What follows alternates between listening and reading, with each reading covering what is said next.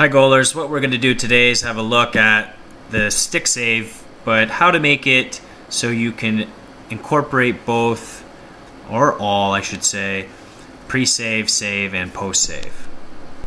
So watching our goalie here, he's just going to show you how to kind of turn your eyes, shoulders, and hands to arc the stick in order to push it into the corner. But watch how he just kind of semi-practices it before he even shoot a puck, of turning the hips, kicking the foot back, and then throwing the outside foot forward. And then throwing that foot forward.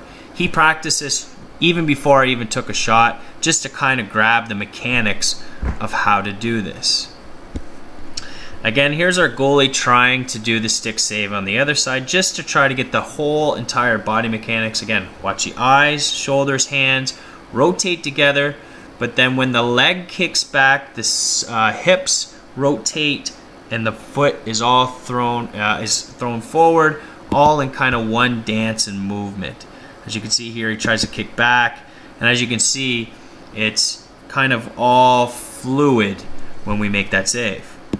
So now that we're practiced rotating and trying to get our body in sync in order to do a stick save, what we want before we set up is to try to get that stick all flat along the ice. And as you can see, our goalie here has a heel, has all the pressure on that heel, so he needs to kind of widen his blocker right about here, okay, and his hands as well, as his elbows are too tight to his side. You want to kind of free up those hands and get a little bit wider and get that stick all along the ice, directly in the middle. But otherwise, our goalie does a great job of rotating into this puck and doing a fluid save. So goalies, what you need to do is place pucks at the very top here, and then you're simply going to have your shooter coach or instructor shoot, okay, to the far pad and post on an angle here. You don't want it too tight in the middle, or else you're not going to be able to work on that arc and place those pucks into the corner. So I'm just going to go ahead and play this, and let's watch our goalie, okay, as he execute this save. So push, and notice that rather than the pad going forward, we want to try to get that pad kicked back and towards the post. As you can see, his hips are a little bit flat, okay? But he does his best here to at least rotate and, yes, throw that outside foot. And that's what we want you goalies to do. We want you to make the stick save all in one fluid movement and throw the outside foot forward as if you're going to stand up.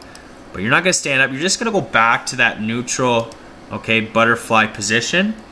And then what you're going to do is simply shoot to the other pad. And he does a little better job here. Notice that he kicks that pad back and then rotates the hips, okay, along with his, okay, shoulders, hands, stick rotating all in that direction.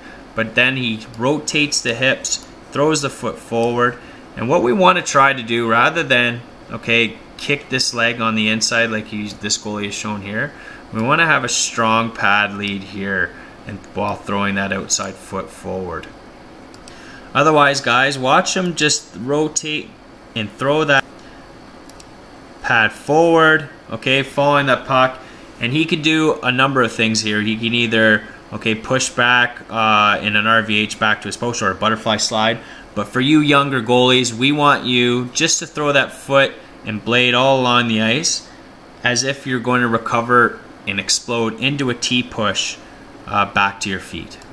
I hope you guys enjoyed this drill. If you have any questions, please let me know. Otherwise, the description will be in the Google Classroom. Please follow it in order to do the drill. Good luck.